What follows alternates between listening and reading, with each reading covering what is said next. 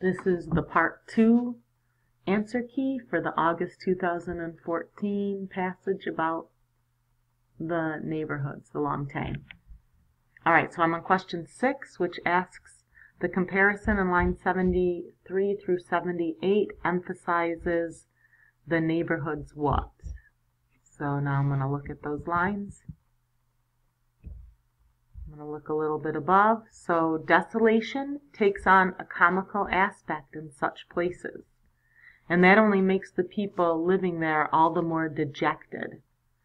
Putting it in harsher terms, the whole place bore a certain resemblance to a heap of rubble.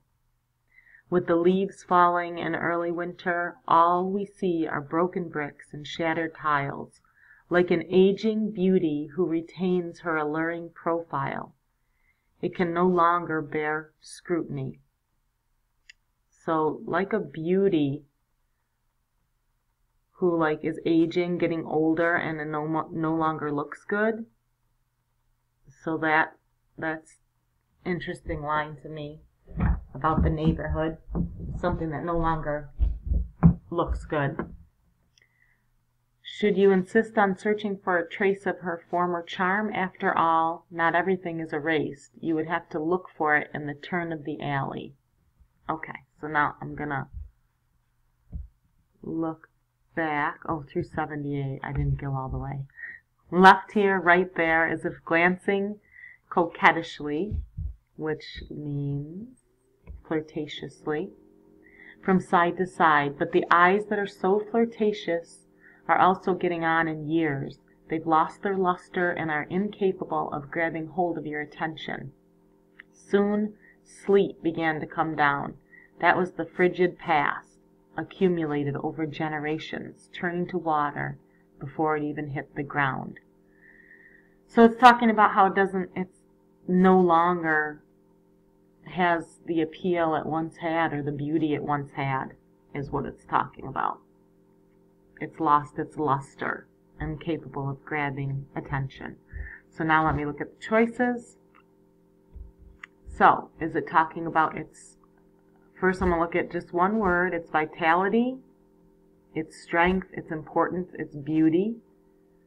Well, it does seem like it was talking about its beauty. So lasting beauty. Maybe. Former vitality.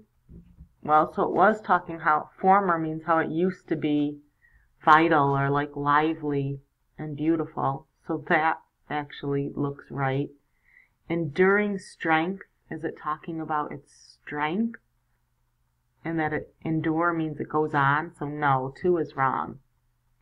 Its past importance. It is talking about its past.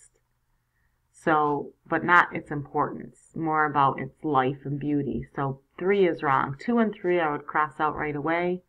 So is it talking about its lasting beauty or its former, life and energy? I'm going to say it's talking about its former, because its beauty is not lasting. It's not ongoing. So number 1 is the right answer.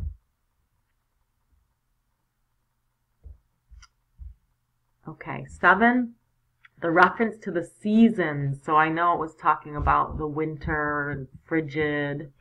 Right here, the sleet began to come down. The ground is frigid, turning to water before it even hit the ground. So that's a very dark, sad image. You know, winter usually means things are gloomy. So let me see what the choices are. The reference to the seasons in the final paragraph conveys a sense of anticipation. Definitely not. Loss. Well, that's negative. I know that the winter season has a negative feeling, so maybe it's loss. Hope. Definitely not. It's not hopeful. Or worthlessness. So it's either 2 or 4. So is it conveying a sense of loss or it being worthless? So I'm going to say, because it's talking about how it used to be beautiful and now it's not anymore and winter's come, it is loss. The answer is 2. It's talking about the loss. Number 8, the author's description of the people's prayers and the neighborhood, the Longtang, stresses what? Well, their prayers, they were just praying for peace, but they didn't really get it.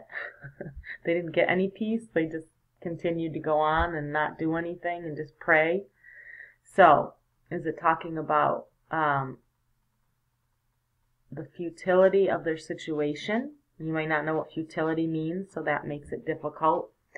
You try to think of when you've heard the word before, like that's futile.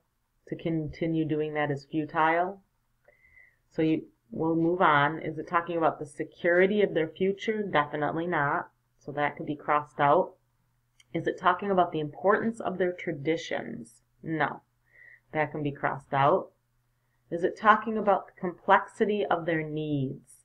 Well, so you might think that their prayers are talking about their needs. So 1 and 4 are the two that you'd be looking at.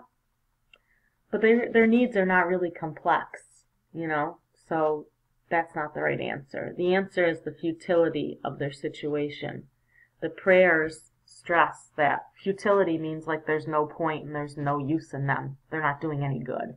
So that is the answer, number 1. And then 9, overall, the author's view of the people of the Longtang could best be described as, so intolerant means he doesn't tolerate them. He's like judging them. He's not accepting of them. No, he's not judging them. Is it objective? Like he doesn't feel a certain way about them. He's just giving you information. No, I feel like he feels bad for them. So is it sympathetic? I think it is. I think he feels like it's sad. A lot of the images and words make you, feel bad for them. So I think it's sympathetic.